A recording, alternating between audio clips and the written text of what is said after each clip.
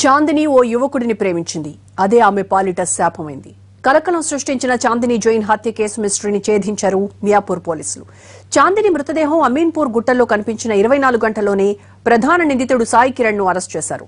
ఈ కేసులో నిందితుడికి సహకరించిన మరో 2 పరారీలో ఉన్నారు. వాళ్ల కోసం పోలీసులు గాలిస్తున్నారు.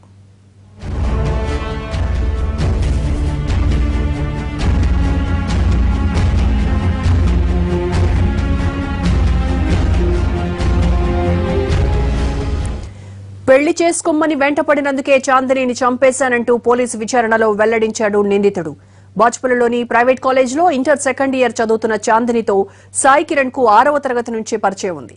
ఆ స్నేహం ప్రేమగా మారింది. అయితే తన నుంచి దూరం చేసినా చాందిని మాత్రం తనను సీక్రెట్ గా కలుసుకునేదని పోలీసులకు తెలిపాడు సాయి కిరణ్. సెటిల్ అయ్యాక పెళ్లి చేసుకుందామని చెప్పినా వినేది కాదన్నాడు.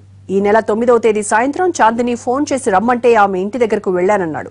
అక్కడి నుంచి ఆటోలో అమీన్పూర్ చెరువుకు తీసుకెళ్లానన్నాడు. అక్కడ కూడా పెళ్లి ప్రస్తావన తేవడంతో కోపంలో కొట్టానని పోలీసులకు చెప్పాడు. ఆ సమయంలో గట్టిగా అరవడంతో ఆవేశంలో గొంతు నులిమానని ఒప్పుకున్నాడు. అయితే స్పృహ కోల్పోయిందనుకుని ఫ్రెండ్స్ కు ఫోన్ చేస్తే వాళ్లొచ్చి అప్పటికే చనిపోయిందని చెప్పారన్నాడు. దీంతో భయంతో అక్కడి నుంచి పారిపోయానని అంగీకరించాడు. ఈ ఘటనంతా 5 నిమిషాల్లో జరిగిపోయిందని పోలీసులకు వివరించాడు నిందితుడు సాయి కిరణ్.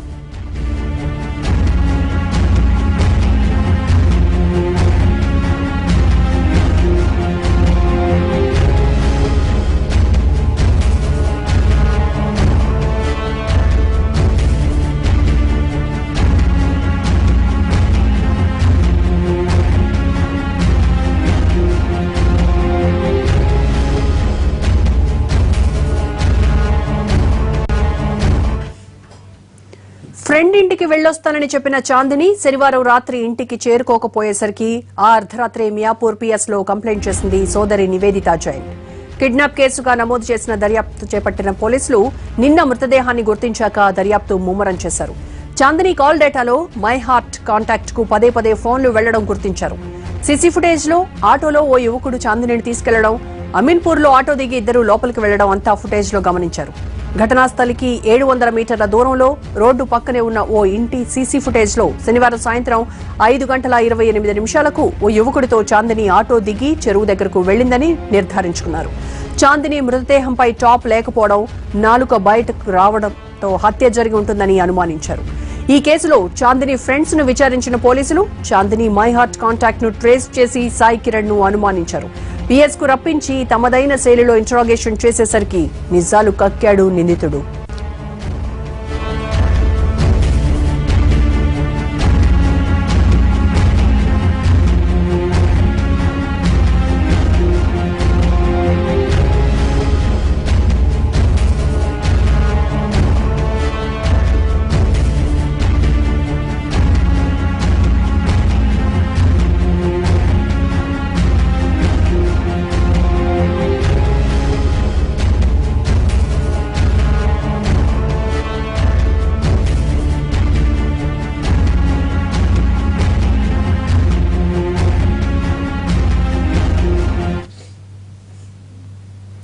చాందిని జైన్ ను స్నేహితుడు సాయి కిరణే హత్య చేశాడని కన్నీళ్ల పర్యంతమయ్యారు తల్లి కవితా జైన్.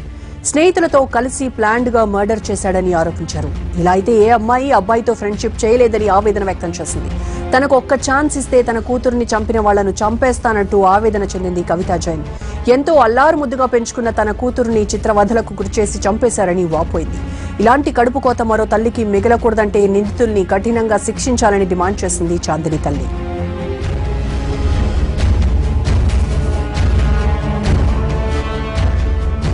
అయితే చాలా షాక్ లో ఉన్నామండి. అబ్బాయిని చూసి, అబ్బాయి చాలా క్లోజ్ ఫ్రెండ్. ఈ అబ్బాయి ఒకటి సఖి అనే ఒక అమ్మాయి ఉంది, తను క్లోజ్, ఇంకా చాలా మంది క్లోజ్ ఉన్నారు. ఈ అబ్బాయి ఫ్రెండ్ ఆ ఏజ్ లో అట్రాక్షన్ అవ్వచ్చు, ఒక క్రష్ అవ్వచ్చు, అంతేకాని తనకి ఒక ప్లే బాయ్ లాగా ఒక 6 మంత్స్ ఒక అమ్మాయితో, 6 మంత్స్ ఇంకొక అమ్మాయితో ఈ అమ్మాయి అడ్డొస్తుందని తిను హానెస్ట్ గానే అన్ని అడిగింది. తనని తీసేయాలని ఒక ప్లాన్డ్ గా చేశారు. అక్కడ ఎక్కడో వెళ్లకుండా తను అక్కడ తీసుకెళ్లి ఆ అమ్మాయిని చంపేయటం అంటే చాలా దారుణం. ఒక్కడైతే చేయలేదు ఇది, తనకి ఇంకా 2-3 సపోర్ట్ ఉంది. వాళ్ళతో తనని మర్డర్ చేసేశారు అమ్మాయిని. ఎవరి సపోర్ట్ ఉండొచ్చు? వాళ్ళు కూడా స్నేహితులే అయి ఉండొచ్చా? నేను టీవీ ప్రకారంగా చెప్పాలంటే టీవీలో చూడటం వల్ల మాకు తెలిసింది ఏంటంటే సీనియర్స్ చేశారు, సూపర్ సీనియర్స్ అని వస్తుంది. వీళ్ళందరూ, ఈ అబ్బాయి అయితే సిల్వర్ ఓక్స్ అబ్బాయి, 5th క్లాస్ నుంచి చదువుతున్నాడు.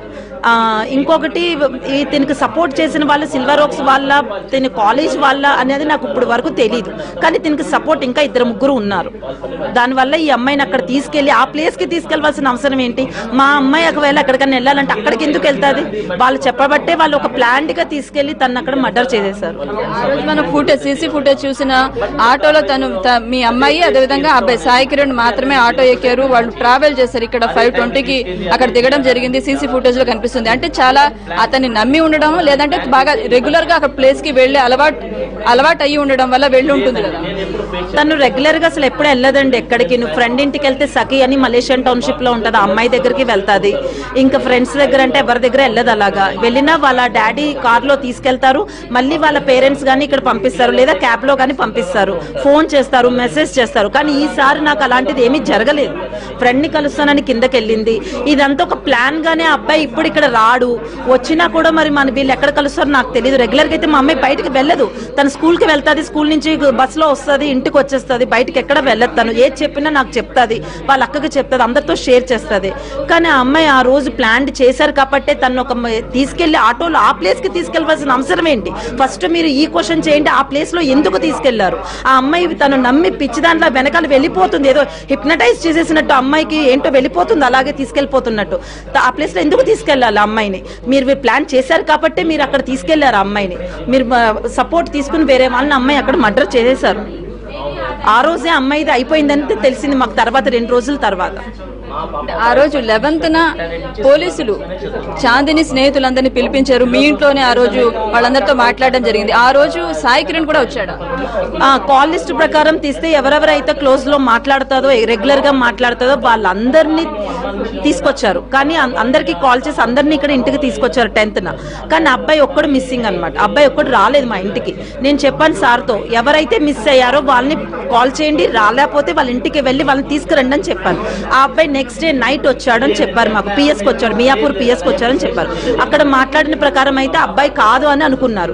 తర్వాత మళ్ళీ తీయటం వల్ల, మీ మీడియా సపోర్ట్ వల్ల, పోలీసుల సపోర్ట్ వల్ల ఈ అబ్బాయిని బయటకు తీసుకొచ్చి 3rd డిగ్రీలో తీసుకొచ్చారు కాబట్టి మొత్తం అంతా బయటపడింది. ఈ అబ్బాయే చేశాడని ఒప్పుకున్నారని మేము టీవీలో వచ్చిన ఛానల్స్ ప్రకారం, వీడియో ప్రకారం మాకు ఈ అబ్బాయి చేశారని తెలిసింది. దీనికి సపోర్ట్ కూడా ఇంకా 2-3 సూపర్ సీనియర్స్ ఉన్నారు. దానివల్ల ఈ అమ్మాయిని అక్కడ తీసుకెళ్లి ప్లాన్డ్ గా మర్డర్ చేశారు. తిను నమ్మింది, చాలా హానెస్ట్ గా నమ్మింది. ఫ్రెండ్స్, ఇప్పుడు మీరు ఫ్రెండ్స్ అంటున్నారు. ఇప్పుడు ప్రపంచం అంతా ఫ్రెండ్స్ తోనే ఉంది, ఫ్యామిలీ తక్కువ ఫ్రెండ్సే. ఎవరికి చూసినా ఫోన్లలోనే ఫ్రెండ్స్ ఉంటారు. స్నేహితుల జాబితాలు చూసుకున్నట్లయితే తన ఫోన్ లో మై హార్ట్ అనే పేరుతోటి ఈ అబ్బాయి phone Sai Kiran number save చేసుకుని ఉంది. ఆ అమ్మాయితో క్రష్ ఉంది. 6th క్లాస్ నుంచే బాగా క్లోజ్ గా వాళ్ళు ఉంటారనేది ఫ్రెండ్స్ చెప్తా ఉన్నారు. ఈ విషయాలు ఎప్పుడు మీరు గమనించలేదా? మాకు అంత క్లోజ్ గా అన్నది తెలియదు, కానీ క్లోజ్, ఇప్పుడు ఫ్రెండ్స్ అందరూ క్లోజ్ గానే ఉంటారు. ఎవరినని మనం అనుమానిస్తాము? ఫ్రెండ్స్ కి ఎక్కువ తెలుస్తుంది, ఫ్యామిలీకి తక్కువ తెలుస్తుంది. కానీ ఆ పాపని మాత్రం క్లోజ్ ఫ్రెండ్ లాగే మూవ్ చేసింది అనుకున్నా. ఒకవేళ క్రష్ ఉండొచ్చు, లైక్ చేసినా చేయొచ్చు, కానీ ఈ రకంగా చంపవలసిన అవసరం ఏంటి? నువ్వు ఇష్టం లేకపోతే ఇష్టం లేదని చెప్పు, ఫ్యామిలీకి నువ్వు సపోర్ట్ తీసుకో, ఫ్యామిలీకి చెప్పు. మీ కొద్ది రోజుల నుంచి చాందిని బాగా డిస్ట్రెస్ లో ఉంది, మానసిక వేదనతో గురవుతుంది, స్లీపింగ్ పిల్స్ కోసం ట్రై చేసిందన్న సమాచారం మీకు తెలుసా? మాకు అసలు తెలియదండి. మా అమ్మాయి అంత పిచ్చిది కాదు, సూసైడ్ చేసుకునే అంత ఇది కాదు. సూసైడ్ చేసుకునేది అయితే అక్కడ కొండల్లోకి ఎందుకు వెళ్తుంది? వాళ్ళతో ఎందుకు తీసుకెళ్తున్నారు? మా అమ్మాయి ఇక్కడే చేసుకోవచ్చు కదా, ఇంట్లో చేసుకునేది అయితే. తను సూసైడ్ చేసుకుందని అన్నట్లే, కానీ ఆ మానసిక స్ట్రెస్ తోటి తను స్లీపింగ్ పిల్స్ కోసం ప్రయత్నం చేసింది ఫ్రెండ్స్ తోటి అన్న విషయం మీకు తెలుసా? మాకు తెలియదండి ఇలాంటిది అయితే. ఇంతవరకు మాకు స్లీపింగ్ టాబ్లెట్స్ గురించి వేరే వాళ్ళని అడిగిందని తెలియదు మాకు. దాని గురించి అసలు మా ఇంట్లో అలా లేదు. అమ్మాయి ఇది చేసే 2 days ముందు కొంచెం సైలెంట్ గా ఇలా ఉంటే నేను అప్పటికి మా పాపని అడిగాను, చాంది ఎందుకు అలా ఉంటున్నావు, ఏంటి, ఎందుకు అలా సైలెంట్ గా ఉంటున్నావు, ఏమన్నా ఉంటే చెప్పమ్మా నాకు, ఏంటి. ఇప్పుడు ఏమనిపిస్తుంది మీ అమ్మాయి ఇలా హత్యకు గురవడం? నాకైతే ఒక్కటే ప్లాంట్ గా చేశారు. ఆ అబ్బాయి లైఫ్ లో ఈ అమ్మాయి అడ్డుండటం వల్ల ఇంకొకరు సపోర్ట్ తీసుకుని ఈ అమ్మాయిని ప్లాంట్ గా మర్డర్ చేశారని అంటున్నాను. నాకు మీడియా వాళ్ళు, గవర్నమెంట్ నుంచి, కేసీఆర్ నుంచి కూడా, ఆడపిల్లల సెక్యూరిటీకి సంబంధించి మీరు స్నేహితుడు కాబట్టి స్నేహితులతోటి ఉంటుంది అని మీరు బాగా భరోసాతో ఉన్నారు. కానీ ఒక స్నేహితుడే, నమ్మిన స్నేహితుడే చంపేయడం ఎలా ఉంది? చాలా టీవీలో చూసిన తర్వాత ఈ స్నేహితుడే, నమ్మిన స్నేహితుడే ఈ రకంగా హత్య చేశాడని మేము చాలా షాక్లో ఉన్నాము. అలా అయితే ఈ రోజుల్లో ఏ అమ్మాయి ఎవరితో ఫ్రెండ్షిప్ చేయలేదు, ఫ్రెండ్షిప్కే ఒక మీనింగ్ లేకుండా అయిపోయింది. మేము చాలా షాక్లో ఉన్నాం. ఈ అబ్బాయికి ఏమన్నా ఈ అమ్మాయి అడ్డు ఉంటే ఈ అమ్మాయిని తీసేయాలని ఒక ప్లాన్డ్గా మర్డర్ చేశారు. తల్లిగా మీకు చాలా బాధగా ఉంటుంది మీ అమ్మాయి ఇలా చాలా బాధగా ఉంది. మేము ఇందులో నుంచి అసలు తట్టుకోలేకపోతున్నాం. ఇది నాకు లైఫ్ లాంగ్ ఒక పనిష్మెంట్ లాగా నాకు నా మీద వేసి వెళ్ళిపోయింది. ఈ అమ్మాయి గుర్తులు ప్రతిది చాలా యాక్టివ్గా చాలా ఫాస్ట్గా ఉండే అమ్మాయి. ఏది చేసినా నాకు చెప్పేది ప్రతిదీ. నేను చాలా ఫ్రెండ్లీగా ఉంటాను, చాలా ఫ్రెండ్లీగా ఉంటాను. ఆ అమ్మాయిని ఈ రకంగా ప్లాన్ చేసి చంపేశారు. 3 రోజులు అక్కడ పడిపోయింది. మాకు తెలిసింది తన బాడీ మొత్తం మీద అయిపోయి తన ఫేస్ అంత చాలా దారుణం. నాకు జరిగిన లాంటిది వేరే తల్లికి ఎవరికి జరగకూడదు. నా బిడ్డను తీసుకురాలేరు, కానీ వాళ్ళు చేసిన వాళ్ళని మాత్రం శిక్షించండి. నాకు మాత్రం నాకు సపోర్ట్ గా నాకు ఒక ఛాన్స్ ఇస్తే నేను వాళ్ళని అక్కడే చంపేస్తాను. నాకు అంత ఇది ఉంది. అందరూ మొత్తం ఈ ఇండియాలో ఎవరైతే తల్లిదండ్రులు ఆ పిల్లలు ఉన్నారో వాళ్ళందరూ సపోర్ట్ మాకు కావాలి. మాకు న్యాయం చెయ్యండి. మా అమ్మాయిని అయితే తీసుకురాలేరు, కానీ ఇలాంటి అమ్మాయి ఇంకొక ఇంట్లో చాందిని జైన్ ఇలా మర్డర్ అవ్వకూడదు. ఎందుకంటే ఈ రోజుల్లో ప్రతి అమ్మాయి ఫ్రెండ్స్ 3 రోజుల పాటు మీ అమ్మాయి డెడ్ బాడీ అలా పడి ఉంది గుట్టల్లో నిర్మానుష్యంగా అనాథగా. అది తట్టుకోలేకపోతున్నావు. తను ఎంత బాధపడిందో మాకు వీడియో ప్రకారంగా చెప్పడం, తను మెడ నొక్కేసి గట్టిగా కొట్టి ఇవన్నీ నరాలు తెగిపోయి తను చంపేసి పప్ప మమ్మ అని ఎంతో తను బాధపడి ఉంటుంది. మేమేం చేయలేకపోయాం. ఇంకా మేము 3 రోజులు అక్కడ పడిపోయి ఒక శవం లాగా ఎంతో గారంగా పెంచుకున్నాము, ఎంతో చక్కగా పెంచుకున్నాము నా 3 బిడ్డల కోసమే. నా లైఫ్ ని ఏదైనా నేను పక్క పెట్టి నా 3 పిల్లలు మంచిగా ఉండాలి, మంచి చదివించాలి. ఒక ఇండిపెండెంట్ గా పెద్ద అయిన తర్వాత వాళ్ళ జాబ్ చేసుకుని వాళ్ళ ఫ్యూచర్ మంచి. ఎప్పుడు నాకు చిన్న పాప ఫ్యూచర్ గా మిస్ అయిన తర్వాత మీకు అనిపించిందా ఏమన్నా ఇలాంటి ఘోరం జరుగుతుందని ఊహించారా? 9th మిస్ అయింది కదా. నేను అసలు ఎప్పుడు ఇలా ఎక్స్పెక్ట్ చేయలేదండి. నేను ఇలా గాని అనుకుంటే నా పిల్లలు నేను చాలా ఇది ఇంకా పట్టుకునే ఉండేదాన్ని. ఏ తల్లిదండ్రులు అలా అనుకోరు. నమ్మిన ఫ్రెండే అలా చంపేస్తారని మేము అనుకోలేదు. తిరిగి వస్తుందని నమ్మకం మీలో ఉండింది?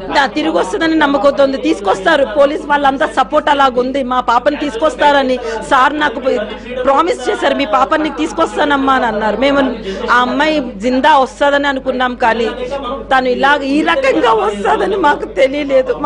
మేము చూసి చాలా షాక్ అయిపోయాం. అసలు ఆ అబ్బాయి ఇంత దారుణంగా ఇంత క్రూయల్ గా మైండ్ అంటే ఏంటి, ఎవరితో ఫ్రెండ్షిప్ చేయాలో కూడా తెలియదు. ఇంకా ఎవరిని నమ్మలేము. నమ్మకానికే ఒక దారుణం చేసి పెట్టారు వీళ్ళు.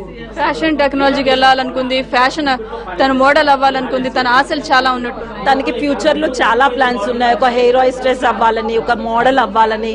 తన మెయిన్ ఏంటంటే తన ఎడ్యుకేషన్ ఫస్ట్ 12th అయిపోగానే BBA చేయాలి, నేను ఇక్కడ చేయాలి అక్కడ చేయాలి. మమ్మీ నువ్వు నాకు సపోర్ట్ గా ఉండు, నువ్వు నాతో ఉండు అంటే నువ్వేమన్నా చేయమా, నువ్వు చదువు, మేమంతా మీకు ఉన్నాము అని మేము ఎప్పుడు సపోర్ట్ గానే ఇచ్చాం తనకి. తను చాలా మంచి అమ్మాయి అండి, చాలా డీసెంట్ అమ్మాయి. ఏది ఉన్నా మాకు చెప్పేది. చదువులో ఫస్ట్, అన్నిటిలో ఫస్ట్ తను. అసలు మేము అన్నిటికి ఎంకరేజ్ చేసేవాళ్ళం తనకి. తను ముద్దుగా పెంచుకున్నారు 17 ఏళ్ల పాటు, కానీ ఆమె మృతదేహం తన 3 రోజుల పాటు అలా పడిపోయి ఉన్న తర్వాత ఎలా తట్టుకోలేకపోయి ఉంటుంది? మేము ఆ 3 రోజుల తర్వాత అసలు ఆ రోజే అమ్మాయిని చంపేశారంటే మాకు అది తెలీదు. మాకు వస్తుందని అనుకున్నాం. 3 రోజుల తర్వాత డెడ్ బాడీని చూసుకుంటా కూడా మాకు లేదు. తన ఫేస్ కూడా అసలు లేదు. నా పిల్లని అలా చూసుకుని చాలా షాక్ లో ఉన్నాం. మా చాందిని మళ్ళీ మాకు తిరిగి రాదు, కానీ ఇలాంటిది ఎవరికి జరగకూడదు. మా కేసీఆర్ సపోర్ట్ కావాలి, మా గవర్నమెంట్ సపోర్ట్ కావాలి, అందరూ సపోర్ట్ కావాలి, మాకు న్యాయం కావాలి. ఇలా ప్రతి ఫ్రెండ్ ని నమ్మి వెళ్ళిన అమ్మాయి తిరిగి రాదు అంటే ఇంకా మనం ఎవరికి స్కూల్కి పంపించలేం, కాలేజ్కి పంపించలేం, ఫ్రెండ్స్ తో ఫ్రెండ్షిప్ చేయించలేము. మన ఇంట్లో మన పిల్లల్ని పెట్టి ప్రైవేట్ గా చదివించుకోవాలి.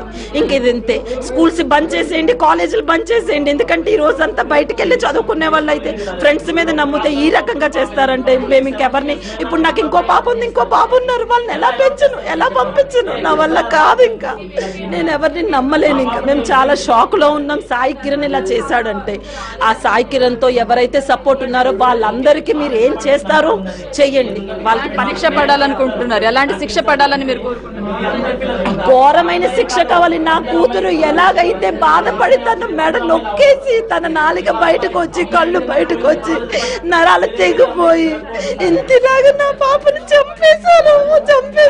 అలాగే వాళ్ళకు కూడా అవ్వాలి. వాళ్ళు అక్కడికక్కడ చంపేయండి. అలా చంపితేనే మిగతా వాళ్ళకి బుద్ధి వస్తుంది. జైల్లో పెట్టి సంవత్సరాలు ఉండటం ఇది కాదు. వాడికి అక్కడికక్కడే షూట్ చేస్తేనే ఇంకొకరికి బుద్ధి వస్తుంది. అది కావాలి నాకు. ఆ న్యాయం కావాలి నాకు మొత్తం సపోర్ట్ కావాలి. గవర్నమెంట్ కేసీఆర్ గారు ఇందులో రావాలి. ఇది పట్టుకోవాలి, ఇది చూడాలి. ఇంత చిన్న అమ్మాయిని, మైనర్ అమ్మాయిని చంపేశారు. ఇలాగంటే చాలా దారుణం. ఇది తట్టుకోలేకపోతున్నాం మేము. ఇంకా ఈ షాక్ నుంచి బయటకు రాలేదు. ఇది నాకు జీవితాంతం శిక్ష. ఇది నేను తట్టుకోలేను. నాకు చాలా అటాచ్మెంట్. నా 3 పిల్లలతో నేను ఉండేదాన్ని.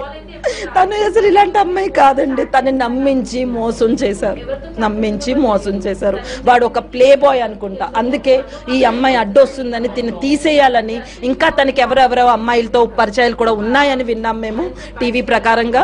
ఆ అబ్బాయిని పట్టుకోండి, ఆ అబ్బాయిని ఏంటన్నది తీయండి. మీ పెద్ద అమ్మాయిని కూడా మీరు బయటకు పంపించే భయాందోళన ఉండు. నాకు ఇప్పుడు చాలా భయంగా ఉంది. ఎవరు ఏం పగ పట్టుకుని ఏం చేస్తారో నాకు అర్థం అవ్వట్లేదు.